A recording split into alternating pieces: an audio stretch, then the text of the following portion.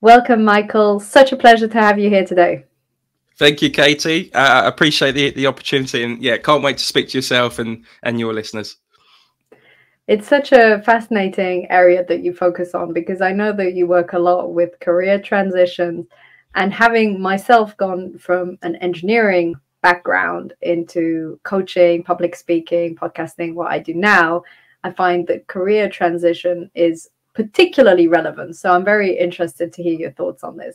I suppose it all begins with, why did you choose to specialize in career transition, and why is this topic close to your heart?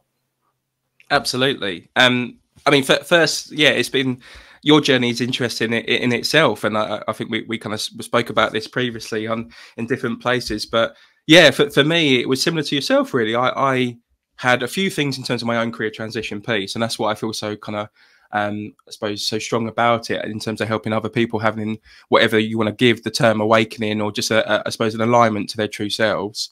And whilst all those sound like buzzwords, I suppose hopefully my story kind of puts into practice. So I went out into the big wide world. My mum is Jamaican, so she was born in Jamaica. My dad is from East London, in Hackney, so very much kind of a working class background. I would be what you call a second generation immigrant. So I was born in the UK as opposed to my mum, and basically hard work and kind of work ethic is like just the norm. Basically, you can't, there's no excuse in that.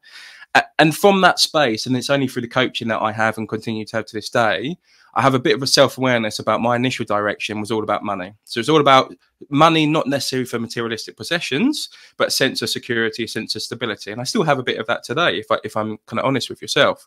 So from that kind of changed, I suppose, my direction of career. So I went to accounting and finance, the business world, as that's what I thought would be the best way possible.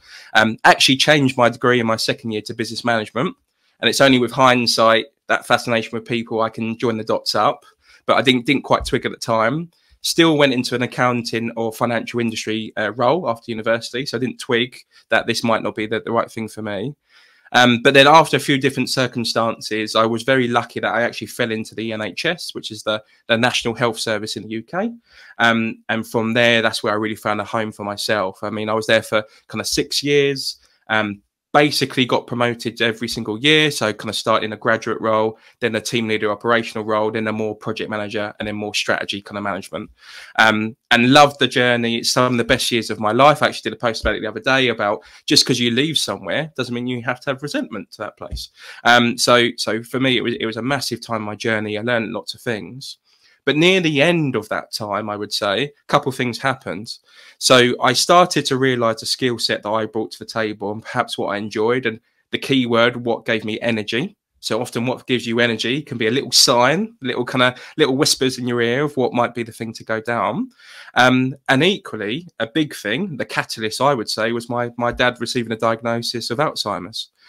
So he had me quite late in life. And that, no matter what, especially when it's a father figure, really kind of rocked me to my core in terms of, you kind of look at your life, whether it's career, whatever it is, and kind of reflect on it. And although I don't kind of say live life like it's your last day, I think that's a bit too far. That experience did teach me how sacred life is. And I try now, I suppose, that through that period, I looked at my career, realized that as much as I still love helping people, and I still do to this day, my current role, sitting in big meetings, talking to lots of people, and not seeing the operational effects, wasn't quite giving me the oomph that I needed. So from there, I looked into podcasts, I looked into books. I came across Diary of a CEO, which I don't need to introduce anymore because it's grown in the couple of years since I first watched it. And he did a particular episode with a chap called Jordan Peterson, who's a Canadian clinical psychologist.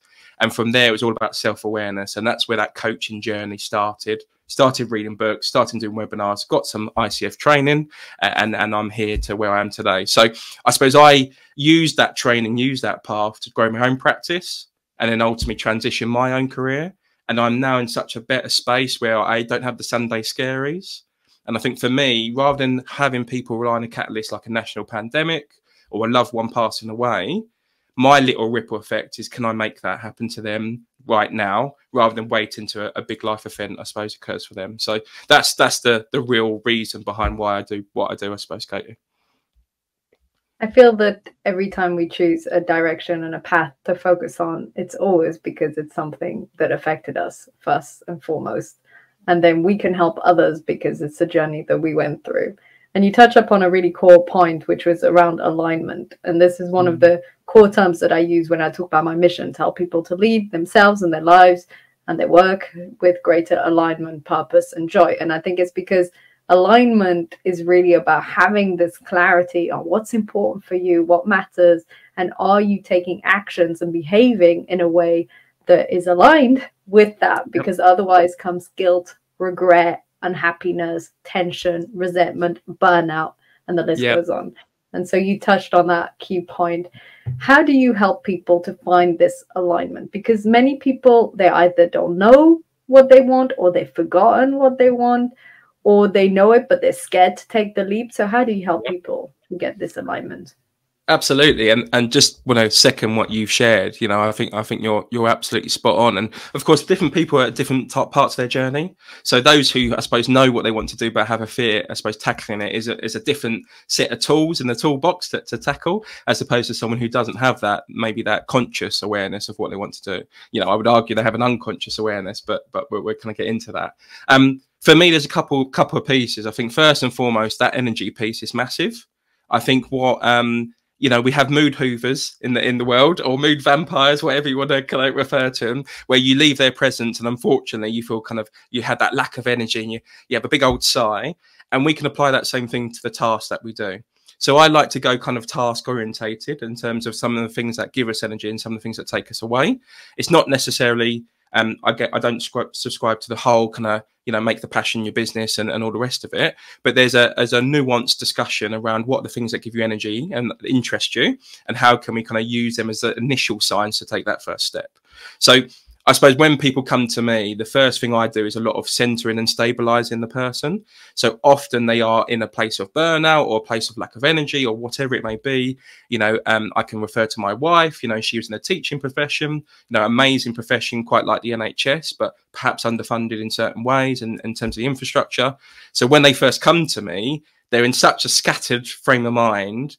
For me, it's a lot about centering and stabilizing them before we can even go through that coaching journey. But once we then do that, my big piece is about values, because I honestly believe, rather than pretty words on a piece of paper or just like a nice little kind of thing we chuck around like a nice buzzword, they can really be used as a practical compass for the decisions we make in life. And I suppose that's what I've done, and ultimately how I can align myself to now future decisions. Does this align to my values? How does it make me feel? That pit in the stomach that all of you will feel, often on a Sunday afternoon. I would argue that's often linked to what I would call a value. That's just the semantics I use to describe that process. So for me, once we center and stabilize someone, I mean, then target those values piece, that will start to give someone an initial direction depending on where they are on that journey. Like you said, do they know already, but they're fearful? Do they have no idea on the other end of the spectrum? And from there, once we do that, we can slowly get super practical around whether it's stuff similar to Ikigai. So in terms of the I suppose the benefit that you bring to the world, is there a financial motivator that you can obviously be paid and use this as a professional practice? It's not just a hobby. And then from there, we can get even more tangible around strategy with networking with people. Is there educational gaps and all the rest of it? But that's always the very last thing. I'm always focused about who are you? And then once I know who you are, then we set your journey, your path, your definition of success, rather than jumping straight to let's look at a job description or two. You gave such a beautiful overview of the coaching process. First, you raise the energy, then you help them become aware of their values, what's important for them. Once they have this awareness, find that clarity of direction through the Ikigai or Zone of Genius or any other tool that helps you to get that clarity. Once you have that clarity, you start taking the actions. And I love how you begin with raising the energy, because if you're in a low state, if you're burnt out, if you're exhausted, if you're drained, if you've lost faith and belief in yourself, in possibilities, in the world, in life, then from that place, you can't find your vision and your direction. And I think very often when we're feeling stuck, we forget about this piece.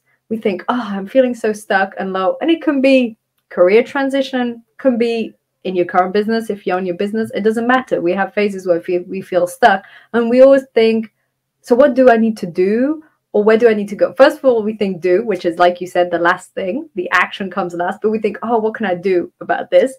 and that's last. And then we think, oh, but where should I be going? So that's the direction. And like you said, but first and foremost, how do I raise my state? And I actually went through a phase a couple of months ago, energy a bit lower than normal, and my coach really helped me to see it and mirror it, etc. And what did I do? I raised my energy. And guess what? Then it's easy. Then where do you want to go? Oh, yeah, that's right. I want to focus on XYZ. Oh, which action should I take? Oh, that's right. I'll just do XYZ again. And then it's easy. But if your energy is a bit lower, you can't think clearly. So how do you help your clients to, like you said, center, stabilize, and raise their energy? Absolutely, and thank you for sharing your I suppose your example of how, because we can speak about these things, we can theorize them, I suppose, but like your real life example of how it's actually helped. So you know, I appreciate you sharing that. And for me, I suppose, and I'm going to use terminology that I can see my younger self rolling my eyes when I say this, but for me, it's all about kind of mind, body, and soul, and it's those three key pillars. And my younger self would be going, "Oh no, not mind, body, soul, not the buzzwords, Michael." But I'll be like, "Hang on, wait, 5 seconds, I'll be able to help." So for me, there's a reason why certain things in the kind of coaching and self-development industry are often shared.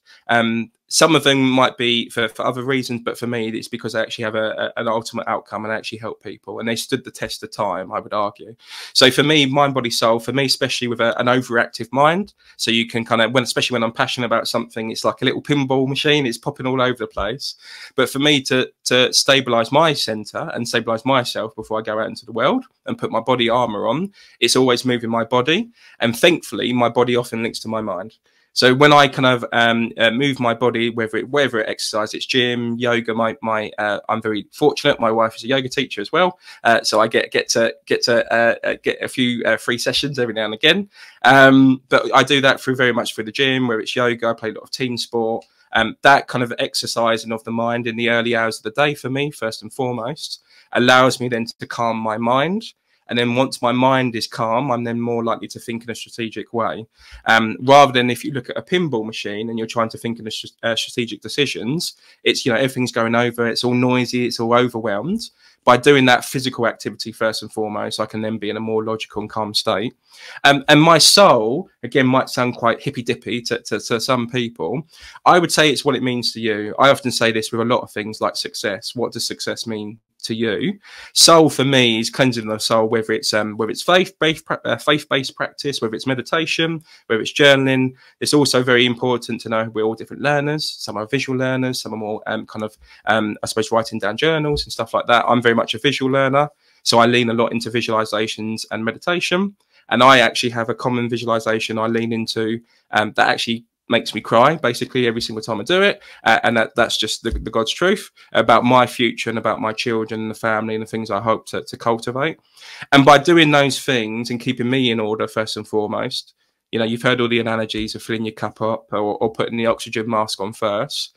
That allows me to be in a much more centered state, and that's ultimately what I mean by centered state: thinking calmly and thinking as yourself, rather than letting all of the world, of the social media, all the dopamine, I suppose, knock you off course and do things as opposed to what people's lives want you to do, as opposed to what I actually want to do myself. So for me, that's a real key piece. It's not just like the intangibles, it's also the physical aspects as well. And that will be completely different for every single individual that I've met. Some jump straight into yoga, some jump straight into the walks with the dogs or wherever it might be, but always ticking off that, you know, the mind, body, soul. So it's a trifecta approach for me.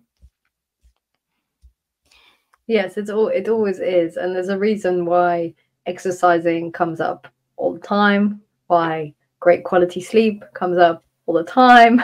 And this is because it works. And same, I mean, that was definitely one of the factors that helped me shift my state and energy. And in general, also, I feel that one topic that doesn't come up as much, but I think is as important, maybe it would fit in the soul aspect, is socializing. And so as a high extrovert, I can be ticking all the boxes, having great night's sleep, exercising, eating well, even doing some breath work, yoga, meditation, and I'll be okay. I'll be okay. Like, I won't be depressed, but I'll be pretty good, but I won't be high. And I get high when I go and speak at a conference. I get high after a great podcast interview. I get high when I'm meeting a friend for lunch, when I have a great socializing weekend. And I know this about myself, but you know what it is. You can know it, you know it, and you act on it, two different things. So in some phases, I forget, literally, like genuinely forget. Like I don't forget to sleep, and I don't forget to eat well, and I don't forget to exercise, but sometimes I forget to socialize. And when that happens, my energy goes down, and then I wake up again. And I think, oh, that's right. And recently, so after this happened last time, I've actually now put socializing on the same level, maybe even higher than exercise. As in, I don't allow, quote unquote, or let myself skip exercise for more than normally a few days, max a week. Why do I allow myself to do that with socializing? And so I thought this is as important for my energy. I am very extroverted. Like I often tell people, you won't meet someone more extroverted than me. Like I get all my energy through people. And so this is just super important. So I just wanted to add that because I thought for people listening, exercise 200%, journaling, being clear on what you want, visualization, beautiful example that you shared that it makes you cry, fantastic. All of these things are super powerful and they work. But people, and even when you're introvert, people, connections, and not just your family and one or two close friends, more people. Yeah. And again, you know, thank you for sharing that. I think on that point exactly as well, you know, this also comes to about the authentic self piece. And we don't, you know, I'm very careful with the language I use. I don't say authentic self just as a buzzword. I say it because it's the person that's, you know, behind that mask that often people put up. And by having that socializing piece you just shared, by taking that mask down, and I'm not saying it's an easy thing to do, but by taking that mask down and being more authentically you, I like Warhammer, Katie. You know, that's an embarrassing thing. I'm a big old nerd. People look at me. I doubt. Well, they used to look at me and thought I was relatively cool. I mean, that assumption is well gone. You know, you could only ask my wife, bless her. But yeah, I love that because that's a real creative output for me. I quite like music as well. I quite like physical music. I want to get into drumming and all those things, and I do that to almost feed my soul. But by doing those things and leaning into those things, I then, funny enough, attract people with similar values, similar kind of preferences, similar ways of thinking. And then that doubles up. That also recharges my soul because I'm aligned with kind of people, I suppose, not necessarily just like me, but have similar ways in terms of they think about the world. So it's not a case of creating an echo chamber, but it's also finding people that authentically share the same passions and interests as yourself and feed your energy and feed your soul. And perhaps because you, like you said, you are, you know, highly extroverted, I'm sure you would still get energy from meeting perhaps any person. But I would argue when you go to those speaking events and you have people there for the same reason as you're there in terms of that self-growth and that development and that work ethic and all of those lovely words we want to add there, I reckon that energy doubles, triples in terms of the time when spent with those people because they're aligned with ultimately your authentic self as well. Very good point. I think it's interesting to reflect on what, like you said, gives us energy, what fuels us. And I don't think any hobby or interest is embarrassing. And I, also play music and sing and often singing in the street as I walk. And I also knit and I paint and draw. I think it's nice to express ourselves creatively. But yeah, hobbies, interests, creativity, amazing, and socializing. And then the basics. I mean, the basics are really to sleep, moving the body, eating healthily, breathing well, and those really help us to have a core standard. So coming back to values, because you spoke a bit about values earlier. So now we've looked at how we can stabilize and center ourselves, ramping up mind, body, and soul. And now comes the piece of being a bit more clear on our values. I'm sort of thinking of this podcast episode as like micro coaching session for someone who might want to transition their career. Can they do these steps on their own? Of course, 200% better with a coach. We both agree on this, but also can be done alone. So I'm thinking they can inspire themselves, ramp up the energy, and then comes the values piece. So how do you help people to discover what their values are and to start taking action according to their values? Absolutely. And I think I share your, I suppose, understanding because it's not about secret squirrel for me. Like my goal, and people laugh, my goal is to be 80 and coaching half day a week. That's my goal. So it's the whole finite v infinite games, I suppose. The goal of the game It's to keep the game going, basically. It's not to like, oh, I sell this, I have a big win, I sell my business, boom, I'm gone, I'm out. You won't see me again. That's not the point of it. And if people get learning, and my goodness, actually get, I suppose, successes, whatever they are for them, based on what they hear from me, what are they going to get working with me? I think people completely think about it the wrong way. You know, sell the I suppose the secrets, or share the secrets, sell the implementation. That's how I view coaching, I suppose.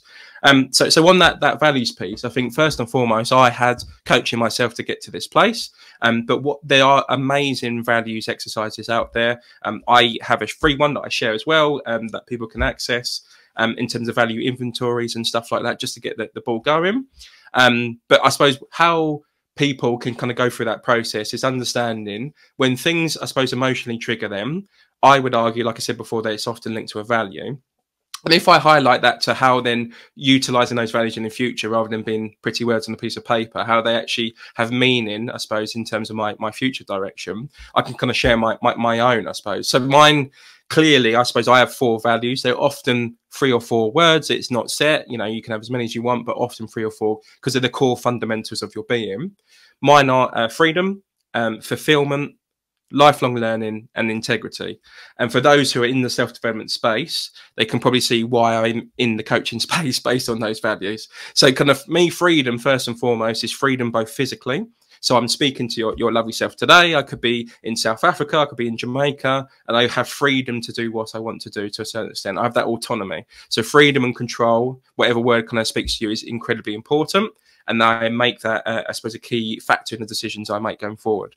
It's also freedom in terms of financial freedom. I've already linked to about my past upbringing and my childhood, and how I can hopefully do that for my children, God willing, when they come, to give them what I call cultural capital. So what's important to me, my wife, and I think in turn my children, will be experiencing the world and the cultures, and how lucky we are to be born in the UK, as opposed to other countries as well, I'm sure. But to be born into a country that doesn't have to, I suppose, go through some of the things we see in the news on a day-to-day basis. So that's a massive piece. That's freedom. And again, you can see they're not just pretty words. There's some real emotion and passion involved in that words that will then implicate my future actions.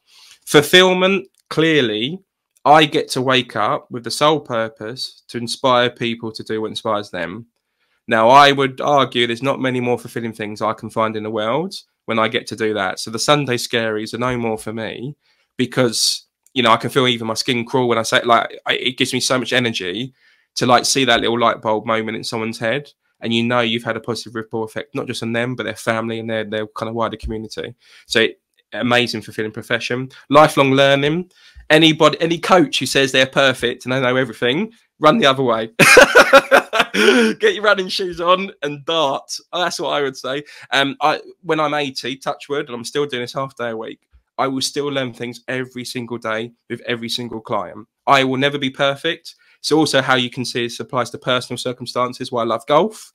I can never be perfect at golf. It could be rain, it could be snow, it could be sun. I'm always learning new things. So it doesn't just apply to a professional capacity, it can apply wider as well. And then finally, I suppose, integrity. So I have whether you believe in all the suns and the moons, I am an Aries. I have a deep injustice with the world and fairness and trust and all of that stuff. And what might be trust or transparency or loyalty to someone, the word integrity is the one that's most important to me. So I like to do like long-term games with long-term people. So, and to do that, really, you need to have a deep sense of integrity in terms of how you act. And equally, people who come to coaching are presenting themselves in a vulnerable space, and not to take advantage of that. You know, it's amazing how we've seen the growth of the coaching industry absolutely boom. And obviously there's good and bad things with that, I would say. And a big piece for me to stand out from the crowd is that, amongst other things, is that piece of integrity. And when you do enough podcasts or people speak to you, you can only say so many words. People get the sense of your personality and your integrity and the actions that you take. So that's like a real practical way of how I've utilized my kind of values to do my future kind of direction and the decisions I take. For me, I've been on a process, and not to say that your actions can't change over time. There might be another big life event, you know, my parents or someone might pass away that's quite close to me. That might often have a change in terms of how my values represent themselves. But I would say at a fundamental core, they're not things that change, you know, over days or weeks. They're often things that stay for a season of your life. And that's, I suppose, how I've kind of come from through doing values exercises, working with coaches, understanding then the meaning behind the word, and then ultimately And practically, how does that value kind of go forth into the future in terms of my actions and decisions? It's what you said about values when you started at the beginning of the episode, that they're not just buzzwords that sound good and look nice. They really are a compass for how we act. And when we start to see the world through that lens and start to realize that some of our values are maybe being neglected. So for instance, if we take the example you just said, lifelong learning, for example, fantastic. That I called mine curiosity. I know someone else Yep. have called it growth, learning, Yep. same thing. Different words, same idea. Learn stuff, continue till the day you die. That's it. And pretty much.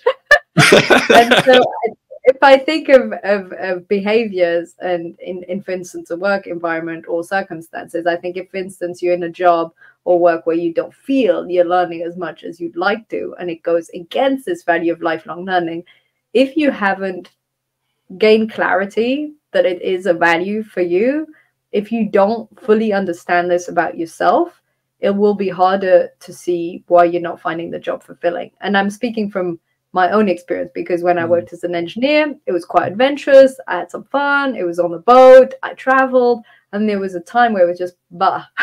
And I didn't know what that was.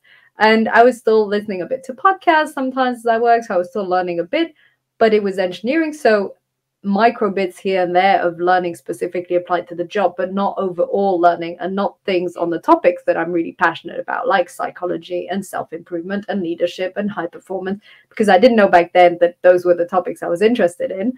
Although I would have been back then, had someone told me about these topics, I would already have found it interesting. I just didn't know about them. And so what I'm thinking now is, had I been clear back then on my values and how important learning was for me, I would have either changed career sooner or just implemented more learning. And I think I knew this on a subconscious level, because I remember at one point taking like an Italian book with me to teach myself Italian while I was on the boat, or taking these big classics or bits and pieces here and there, because I obviously wanted more mental stimulation, but I hadn't defined it. So I think when you define this with your clients and they really see their values and they see how maybe one, two, or all of them are not respected in their current work environment, that's when the light bulb moment appears. Absolutely. Yeah. And I love, again, I suppose your point around how can we integrate them into what we do as well. So it's not always kind of jump ship, I suppose. Sorry to have that pun, chuck the pun in there. But it's always about jumping ship. I suppose for me, a lot of the work I do is obviously helping people with their careers, but it goes two ways. I do a lot of development of people's careers, I suppose, internally in the industry or their company, and also career transitions. That's just one piece of the puzzle for me. And a lot of the people, when people say, oh, your favorite clients you've worked with, or give us a story, rather than giving the generic one of I helped X move from their place to Y, I actually quite like the ones when I've helped people realize actually just where they are and how powerful the position they're in, and actually utilize their position and integrate their values, whether it's practical learning or whatever it is in terms of projects and volunteering, and realize actually how much joy can be had in their role, but they're just underutilizing it. So that's a big piece for me in terms of whoever I serve, whether you're in the army, you're leaving the army, whether it's the NHS, whether you're in a professional world in terms of accountancy, whatever it is, it's having a bit of I suppose, an independent and objective viewpoint when I kind of coach people and seeing how best we can meet those values. And like I said, it takes two to tango. I need people to, I suppose, support me along that journey in terms of the client, but it's not always jump the ship and run elsewhere. It's also how can we integrate that, especially in the stabilizing place. If we can integrate values, even say none of those values are being met, and we can integrate even one of those values in like the next week, that's going to give you just a 10% more energy to carry on in your current place. And if you get positive effects, and a big piece for me is how can I implement a quick win with a kind of client, so then they gain more trust in me, then more trust in the process. The more safe and trust they feel, the more challenging I can be, the more transformational I can be. And it's a nice little revolving circle as well. So yeah, I love your point about how can you implement them, not just moving elsewhere, but where you occupy now as well. Okay, we're already approaching like the last few minutes of today's episode, and I'm thinking we've gone through stabilizing, centering yourself, rising mind, body, or soul. We've looked at how values a fundamental compass to find out which direction to go in, and also to see if your work is currently aligned. What would be one last tool you would recommend for people if maybe they're not satisfied in their career, and it's either that they need a career transition or that they need to grow and change something in their career? What would be one tool you would recommend them to sort of conclude today's episode? Absolutely, absolutely. I think there's two ways I could take this, but I'm going to say find you in 3 years' time. So if you have an initial understanding of different paths that you're interested in, you might not have gone full in terms of where you want to go. I like find you in 3 years' time. So say I want to be a coach, and I wouldn't necessarily go straight to Tony Robbins and have a one-to-one conversation. I mean, I probably would anyway. But in terms of like, he's been there, he's done it. He's like 20, 30 years in the profession. And I could argue that he might be a little more removed, I mean, you know, than where the first person is when they first start their business or their practice. So you don't have to just do this with one career. I did this with my own career transition. So I also work in a role in terms of supporting universities with the graduates and postgrads with their future careers as well.